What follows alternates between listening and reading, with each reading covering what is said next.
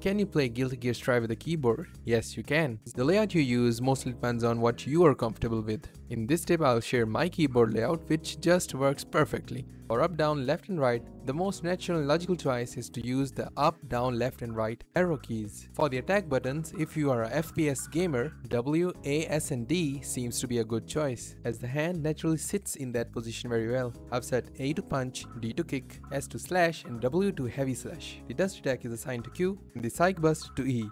Now, just as the shift key is used for running in first-person shooters, I recommend to bind the shift key for dashing in this game. Lastly, the thumb sits nicely in the spacebar, which can be used for Roman cancelling. The ring, middle and index fingers sit by default on the A, W and D keys, and when required the ring finger can move swiftly to Q, middle finger to S and index finger to E.